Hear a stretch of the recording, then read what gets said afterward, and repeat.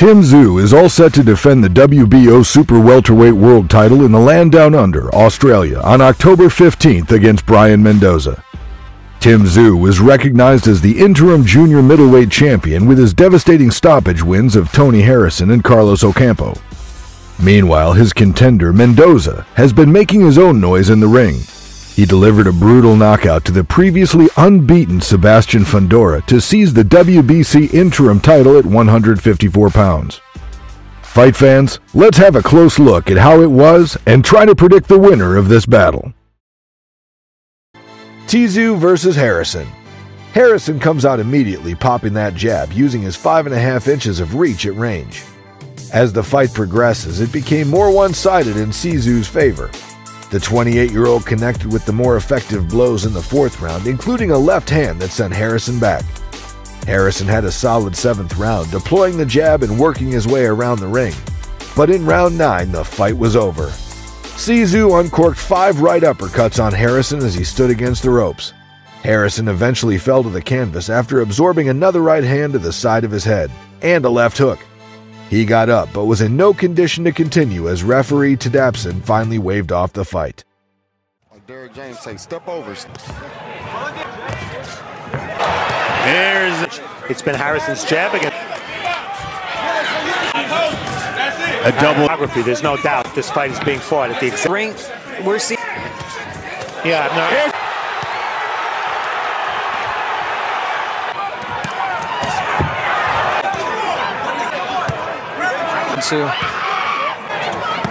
Here's the other right again.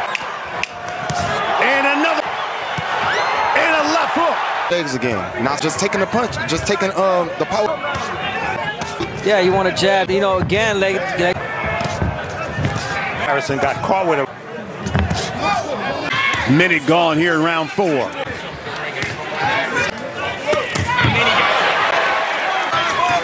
Impression that this is a fighter whose game plan. Look at our show. Slowly along.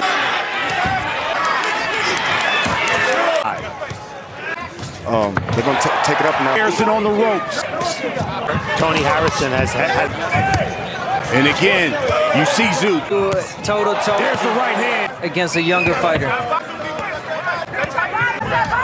Harrison, jab to the stomach. Off the ropes.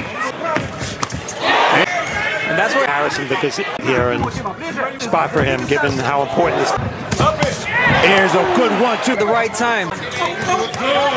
Get what you've seen out of Tim were expecting when you were training. Correct. I see that a lot of just coming forward, a lot of pressure in the rounds. He don't really just get off too fast. And there's. I know we're only. And now he's maintaining this fight, you know, physically and physically. You try to talk to him in the corner. What does he have enough power to keep? Personal as far as volume. And try to keep Tony. Let's take a look at. Even when there's. There you go. Tame with that jab. There's the right hand. Forward, the uppercuts. There's the. A lot of experience in it against Tony Harrison, and pretty much, you know, Gibson came in here. Let's take a look at what these guys won. He's got 1 knock, 6 stoppage. He was either ahead or arts, so he indeed has. Follows up with a right that Harrison has. Sneaky uppercut. Oh, and then a left. A nice punch from Harrison. Booth. Just stay there. But hey, choose your punches wisely. Use those lateral movements to stay in this fight. And with that right hand. Yeah. Throwing it. Double uppercut by Tszyu. He's looking to stop Tony. Top Dawson says that is it. On April 8th, 2023, Sebastian Fundora faced Brian Mendoza. The implied winner probabilities were 79% Sebastian Fundora, 21% Brian Mendoza. Brian Mendoza sent shockwaves through the 154-pound division, knocking out Sebastian Fundora in their Showtime main event. The end came at 39 seconds of the 7th round. In the first 3 rounds, the much taller southpaw Fundora used his reach to jab his way, winning all the rounds.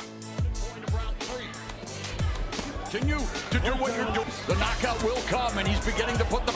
And we're seeing evidence. Yeah, I mean, he's doing right. Mendoza's trying to do the Uppercut to the body. On the inside. With an 80-inch. Fundora to the punch. Fundora continues to work. He launches the left hand. Mendoza is forced to bide his time waiting for a title. And Difficult fight. He's using what, you know, you can't stub your toe. snaps the jab out. Bellator MMA. Talked about using the angles to lead a plan B. Go inside. Obviously utilizing the jab very effective. You want this from Mendoza. But he's something hard to get. It often is. Is that he gets right there. He decides. He is with the newcomer to 154. 21 wins inside. He can be physically. And Mendoza. And there's a left hand that lands upstairs for some uppercuts now. Here we go. Tried in some ways. You want to keep trying. There's that uppercut. And right up. And inside in Fundora. Mendoza leaning into. That's where he might land something. Charles Dickens. Was trying to do, well, there it is. Wait for the right moment. In the 5th round, Mendoza managed to get inside Fundora, landing some overhand rights. Fundora came back with the left uppercuts, drawing blood from the nose of Mendoza. In the 7th round, an overhand right on the head of Fundora, followed by a crushing left hook to the chin, followed by a right and left on the chin, and down went Fundora on the seat of his trunks, taking the full count from referee Ray Corona.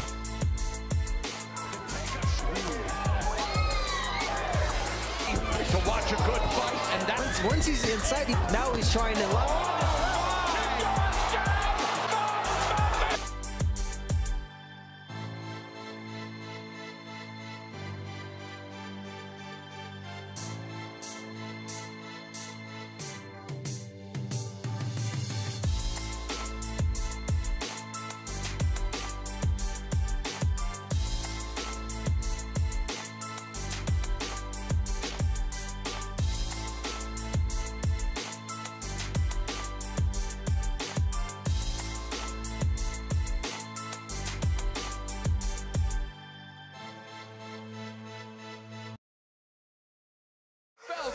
that he may have stopped that fight prematurely.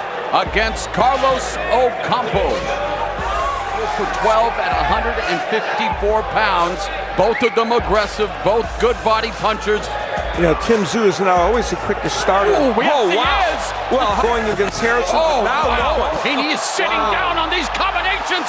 Oh, and he has Ocampo on roller skates. Ocampo's against the ropes. And my goodness, hitting him like a home run already. But he has to be careful. Now Tszyu missing with some wildness. What a start by Tszyu goes with the laser right hand. Since he was stopped by arrow